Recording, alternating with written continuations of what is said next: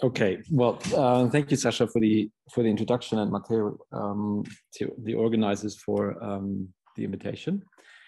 I'm impressed with the panelists, and I'm feeling a little bit out of place because of my lack of contributions to actual research on mathematical models, legislation, AI platforms, and so forth. As you mentioned, my angle to the topic and what I'm going to present today is a very broad one. I came to work on corona models as a science journalist and as a political observer. But I share an interest in epistemology and in the sociology of science, so I hope I'll be able to frame my experiences in a way that is stimulating to everyone. So in June, I published an unusually long and detailed article in Berliner Zeitung about a German mathematician called Matthias Kreck. And yes, yeah, you see a screenshot from the English version of the article. I actually also wanted to share with you. I prepared, I'm sorry, a link with an unpaywalled version of it. And if I find the chat again, I will post it there. So here you go. So this is a link to the full version of the article. I hope you can see it. Yeah, should be working. Mm-hmm. Okay, so the article is half a science story, half a profile of this mathematician and his co-author called Eckhard Scholz. And in several papers and in a preprint that at the time was in peer review and is now being published, the two had formulated a fundamental critique of the SIR model, which is one of the most commonly used models in epidemiology. We've actually heard about it this morning, or of versions, adaptations of SIR in the first presentation by Kishore and Manish. So Kreck and Scholz's attempts to position their own model, alternative model, as an alternative within the German modeling community had failed. And moreover, it had seemed impossible for them to establish a scientific dialogue with the government agencies and with the epidemiologists who had become public personas rather overnight with the beginning of the pandemic and were now super busy pundits and political advisors. So what was Kreck and Scholz's criticism about? I'm showing you, this is a representation of this SIR standard model. So what is this model actually? As has been explained this morning already, it's a deterministic compartmental model to calculate infection numbers at a certain point in time in an epidemic or pandemic. The idea is that you separate the population in several groups or compartments that define a different status, a different epidemiological status, if you will. So the letter S stands for susceptible people. That is people who can still catch the virus. I is for those who are currently infected. And R is for removed people. That is people who no longer take part in the epidemic because they are unfortunately either dead or hopefully have acquired immunity after recovery. So the supposition is that they cannot get infected for a second time. And you might have seen these curves that I'm showing you already. It's really Wikipedia knowledge, basically, or Wikipedia presentations. What happens is that in the beginning, the percentage of susceptible people is 100%. Everybody can get the virus, no one has it, and then slightly the curve of infected people is grows very quickly, and then the wave starts to break and go down again once the number of people who can still get infected is smaller than the ones who have acquired immunity. This graph, of course, shows an epidemic that happens without any mitigation. In this case, the virus would blow through the entire population in one go, and that is obviously not how the real world works. But as a basic abstraction, SIR is nevertheless being used and has been used, continues to be used in hundreds, if not thousands, of peer-reviewed research papers in the last 20 months. This model is actually a special case derived from a more comprehensive theory about epidemics that was published in the 1920s by two British scientists called Kreck and Scholz. And the popularity of the SIR model in epidemiology has to do with its simple and easy to use differential equations that do express the relation between the different compartments that you see in the curves. So I'm going to show you the simplest possible way of writing down these differential equations. So you see you have S, I, and R, their derivatives, and you have, in addition to that, two parameters, A and B. And so if you know both these parameters, you can actually calculate the number of new infections at any point in time, according to the model. What objective realities A and B correspond to is in fact not that easy to define or to say. We can say that in a mathematically complex way, they both represent or are influenced by factors like the contact rate of a population, the likelihood of catching an infection if a contact to an infected person occurs, and the duration of the infective period of infected people. The trick of parametric models like this one is that for its application to reality, you do not even have to know which objective realities a parameter represents. The parameter can be used, parameters A and B can be used for the sake of the model as freely chosen variables. So instead of identifying something as complex as the contact rate in a population, or the probability to actually catch the virus if you are under certain conditions in a room with a person who's infected, etc. Instead of trying to establish these complicated values from reality, what you do with this model is that you choose the parameters in such a way that they map data from the past. So in this case, provided that you have a reliable testing system, you more or less know the number of infected people from the past. And so you fit your parameters so that the model maps the past. And then you think that with these parameters who were able to map the past, as it were, you will also be able to get a projection on the near future. This is how this is applied. And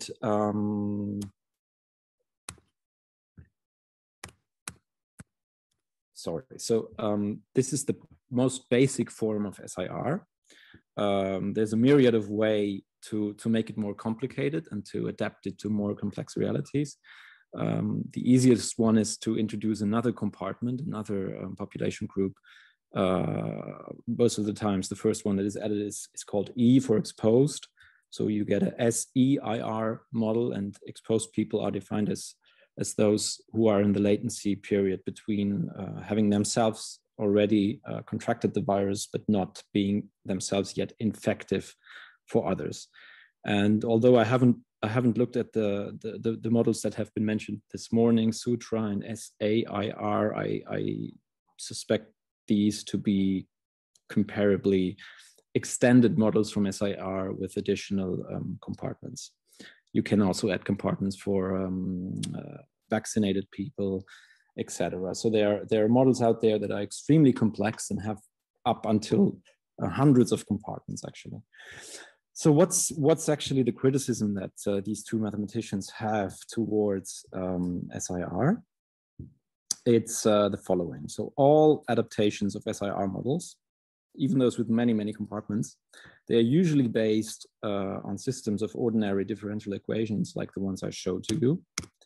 Only that with more compartments, you get obviously more lines in this system of equations, you get more parameters. You can get a huge amount of parameters, and then the computational power that you need to solve the equations and to actually calculate the numbers is quickly getting very complex. But so their point is to say that in order to deduce these differential equations, let's go back to the most basic version with S, I, and R. In order to be able to deduce these equations, you must make a couple of assumptions about the phenomenon that you model. And in our case, about some biological characteristics of the virus. And in this case, you must assume that the contagiousness of an infected person, that is the amount of infectious particles they exhale over the time of their infection, is exponentially distributed. Otherwise, if you don't use that assumption, you cannot mathematically achieve this really nice and easy to use set of equations. So this is a exponential function. So what is actually assumed as a premise in the model is that in a given infected person, their infectiveness for others starts at a maximum and then slowly descends towards zero without ever reaching it, as shown in this exponential distribution. And that is, of course, very far removed from the biological reality. We know from biological studies that there's a latency period of a couple of days where an infected person is not yet, does not yet exhale contagious particles at all. Then the viral load starts, the viral load in the throat starts to grow, peaks at the onset of symptoms, and then descends again. So this approximation, which is from Kreck and Scholz's model, is an attempt to map the real biological distribution of infectiveness of a single infected person. So you see, obviously, the difference between this curve and this curve is quite striking. So this, as the background function of SIR, is much more unrealistic, of course, and that's the point where these mathematicians attack the application of SIR. Their own model also divides the population into compartments, but they do not go down the same route, as it were, to deduce the differential equations. They do something that is mathematically different. I'm not able to expand on that here and to explain it, but what they do is that they develop a model where they can include this graph that I'm showing to you and any other graph in reality for the distribution of the viral load. So they model with the starting point of the biological viral load. And so this problem, actually, that SIR is built on a highly unrealistic background function, is not something, it's not like a new discovery. It is something that is known among epidemiologists. And if you speak to them, usually they will tell you that it doesn't matter all that much. Workarounds have been found. You can add many compartments so that the sections, as it were, where this exponential distribution comes into play is very small, so that after all, you can nevertheless achieve a good approximation of reality, even with such unrealistic assumptions.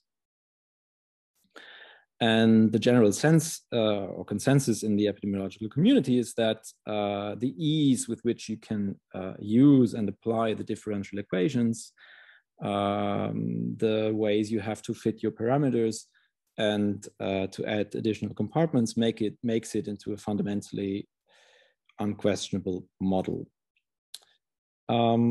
That was also the answer I got from several epidemiologists that I contacted and asked them about Kreck's criticism. However, the tonality of their rebuttal was interesting, because most of them gave very quick and general responses without reading Kreck and Scholz's paper. And if they read it, in general, they didn't really go into details of the content and of their own model. They rather commented on formal aspects. They said that they didn't quote state-of-the-art epidemiological literature, that they used self-made, non-standard terminology. And one of the people I spoke to, rather well-known epidemiologist from Switzerland, told me that in his view, Kreck and Scholz's work was barely more than a bachelor's thesis. So generally, people were saying, okay, these are two old guys, two old professors. They think they have reinvented the wheel. Their work isn't peer-reviewed. Why do you even pay attention? So why did I pay attention? I'm going to tell you about it. So and move away from mathematics a little bit. So Matthias Kreck is actually the father of an old friend of mine. And this friend sent me in April a note from his father, from Matthias Kreck, and asked me if I knew a place where to publish it, because he knows that I write for various magazines and have connections. So the note was a political comment. It was quite polemical in tone.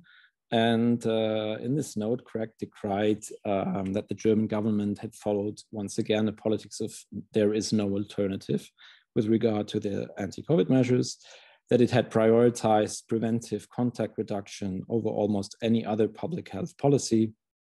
And Kreck claimed that the epidemiological advice that this policy was based on was, from a mathematical viewpoint, complete nonsense.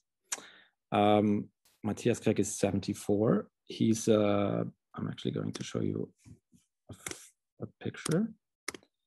So here he is. He's a 74-year-old professor emeritus. He's been a professor at 4 German universities in his career, in his own specialized field, algebraic topology. He's one of the world's leading experts, and he's won the most important mathematical awards. He's been director of 2 of the most prestigious research institutions in mathematics in Germany. And so he's quite a serious mathematician. So what do you do as a writer with, as is my case, a background in mathematics? I don't have a degree, but I have studied a few semesters. When such a person tells you that the German COVID models are all wrong. Well, I think that had he not been the father of a friend of mine also, and despite all his mathematical credentials, I might have just ignored him like many other people did. Fellow journalists also told me to ignore him, and they were usually pointing out the many would-be experts, sometimes even Nobel Prize winners, who had made statements throughout the pandemic that later on had turned out to be either wrong or completely ludicrous. And the public sphere, as you all know, is extremely polarized around the pandemic. There are a lot of COVID deniers. In Germany, we have this movement of so-called Querdenkers. It's a protest group against lockdown measures and hygiene measures and masks and this kind of thing. And they are continuously radicalizing. And actually, just a few days ago, unfortunately, there was a a young person was shot at a gas station because he had asked a client who apparently was one of those querdenkers to put on his mask, and the guy got so angry that he had a gun with him and shot him. So this is sort of like the extreme and continuously sort of more and more polarized extreme situation of the public discussion around COVID, and it's very difficult to intervene with nuanced and scientifically balanced critiques of what the media consensus is and what a certain expert consensus is. So why, in a word, would you want to give a platform to mathematicians who are trying to run a frontal attack against government experts, where you don't necessarily want to delegitimize science per se? Well, I got hooked from a mathematical point of view. I wanted to know more. I wanted to understand what this was actually all about. And so I had numerous and long conversations with Kreck himself, his co-author. I started a correspondence with other experts. It was a bit difficult to find actually the right people to talk to, because the matter is significantly complex, that even highly qualified mathematicians who are not motivated enough to really get into reading the papers or have no prior knowledge of epidemiology are not necessarily well placed to give a judgment. So I spoke to some expert that Kreck recommended to me. I found some he was not connected to have a more neutral perspective. And it turned out that from a purely mathematical point of view, his criticism seemed valid and was actually widely regarded as such. And he was also not some sort of querdenker or outright lockdown critic. He was not against the lockdown per se. He was not against masks or vaccines or whatever. He was simply trying to make a scientific point and claiming that the models that are being used had a fundamental flaw, and that he had developed something better. And it's true that in general, the results of and the prognostics of the models proved to be not exactly precise at many points in the pandemic, but it's of course very difficult to make long-term projections with any model. So I decided to go further and to publish something on him. I had the difficulty that I don't have the scientific, like I'm very far from having the scientific authority myself or competence to express a judgment in this matter. So I needed to sort of oppose different scientific opinions in the article, which I can just expose and can't really make a judgment on. The three modelers that Kreck is criticizing most vocally are also the ones who have the most airtime, or had the most airtime in German media. And we're doing government counseling. It's their names are Dirk Brockmann, who is head of epidemiological modeling at the RKI, the Robert Koch Institute, which is the Federal Agency for Disease Control and Prevention. A second one is Viola Priesemann, a researcher at the Max Planck Institute for Dynamics and Self-Organization in Göttingen. And the third one is Michael Meyer-Hermann, who is Director of Systems Immunology at the Helmholtz Center in Braunschweig. So Kreck was saying that because of their use of the unrealistic background function, so here we are again, what happens is that you overestimate the infectiveness in the early days of an infection, in the pre-symptomatic phase.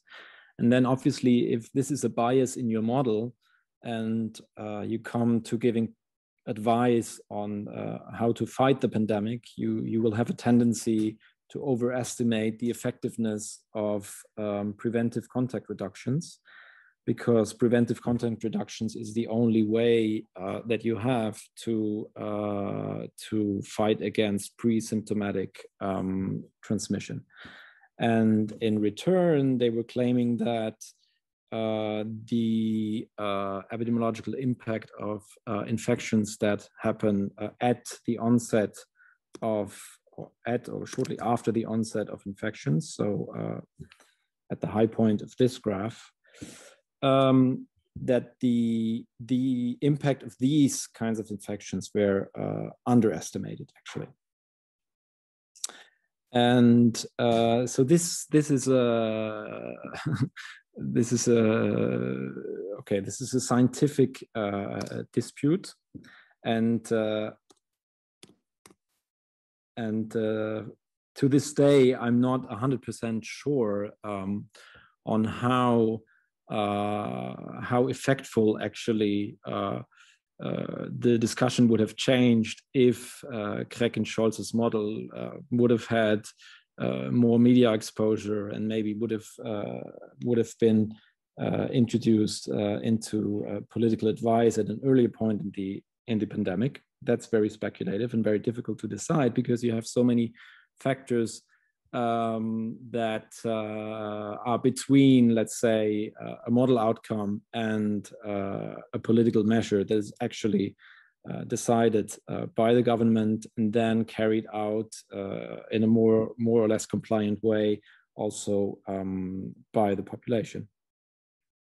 But there was a bit more to the story. It was also that Kreck and Scholz, they claimed that they had, or they showed me also emails that they had tried to argue with the other modelers for roughly a full year. They had contacted them in several ways. They had even had beginning conversations with them around mathematical matters, but these conversations had quickly reached a low point and then had ended. So they were bitter and disappointed that their point of view was not heard, and moreover, they claimed that they had been somehow ostracized by this oligopoly of epidemiologists. They had been excluded from anti-COVID initiatives, expert panels, etc. So they were a little bit claiming that there was a conspiracy going on against them. And that's also something that is very difficult for me to decide on, because the suspicion is that you have effectively two very established older scientists who are just annoyed that they're not getting as much attention as others. But let's say for the mathematical matter, what is now being discussed in other papers, and people I also quote in my article, have sort of looked at this dispute from a more abstract perspective and have actually confirmed that the modeling approach of Kreck and Scholz is under certain circumstances, in certain settings, but they seem to be the case here, at least from a let's say theoretical point of view, superior to the SIR model that they criticize. Okay, so in conclusion, I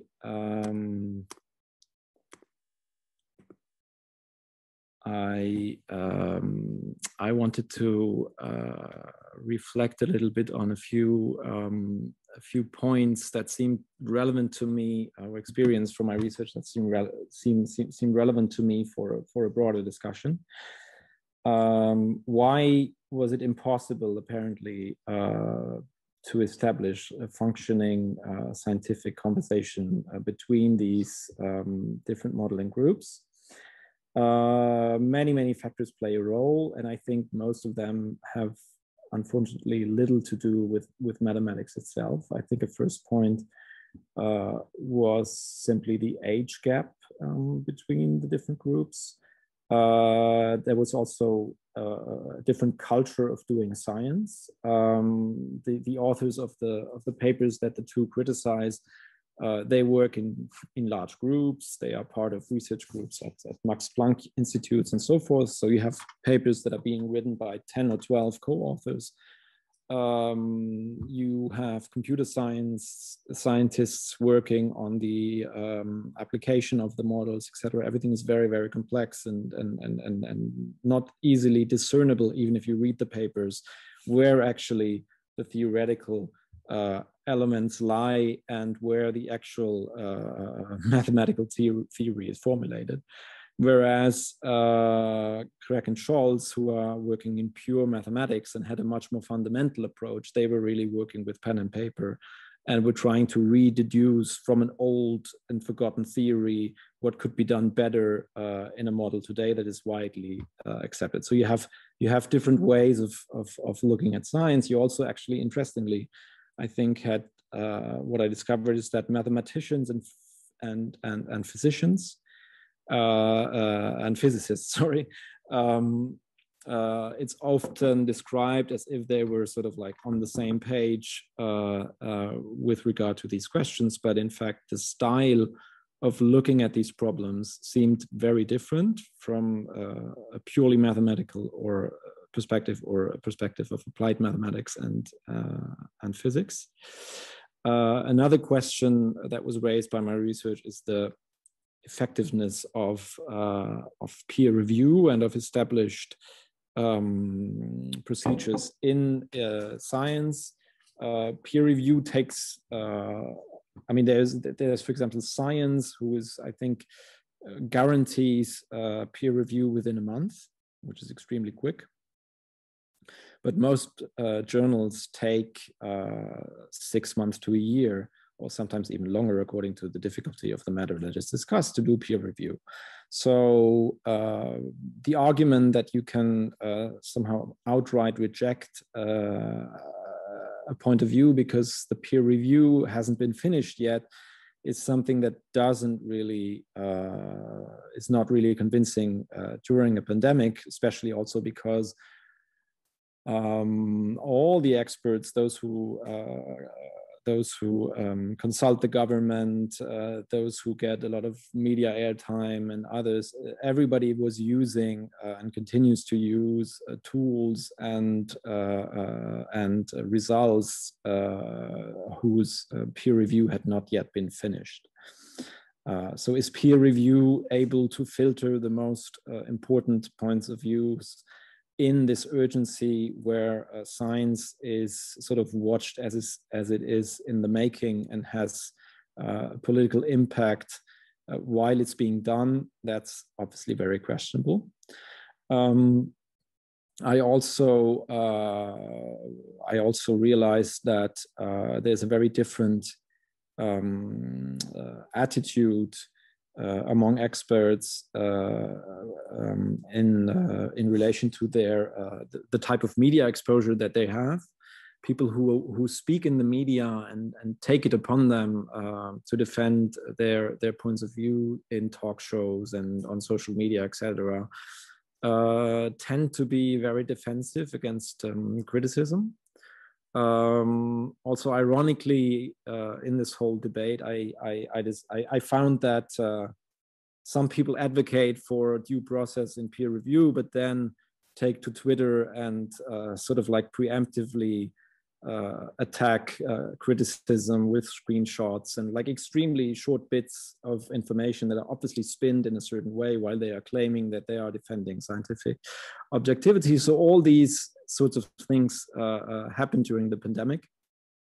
And another question that I asked myself was one about ethics of science journalism also, because to what degree can the general public actually participate in the complexity of these discussions? is it actually legitimate to report on such a dispute without being oneself, as I am not a scientist? Do you undermine science if you write such an article in a situation where we, live in post-factual, post-truth, etc. Era, and science is under attack on many different fronts? So, is it actually a good idea to expose such a fight? I think it is, because science is a much less smooth and much less homogenic process than this somehow simplistic idea of a truthful and factful world of science on the one hand, and populist discourse on the other suggests. And a final question that also lingers over this article is actually, okay, this is a scientific dispute, but to what extent did it actually really matter for pandemic policies? Because the differences, let's say, in the recommendations you can draw from the opposed models, there are some differences, but there are, if you look at the big picture of lockdowns, contact restrictions, etc., the differences are relatively small. And then, of course, to what extent are modelers and their results actually being listened to by politicians? Can you really say that from the fact that a couple of modelers, for whatever contingent reasons, happened to be the ones who first spoke to politicians and to the media, and then became sort of like self-reinforcing authorities, has their opinion really had such a big impact on the way policies were implemented? I'm doubtful of that. So these are my the talking points I wanted to bring up, and I thank you for your attention, and leave it to you for the discussion.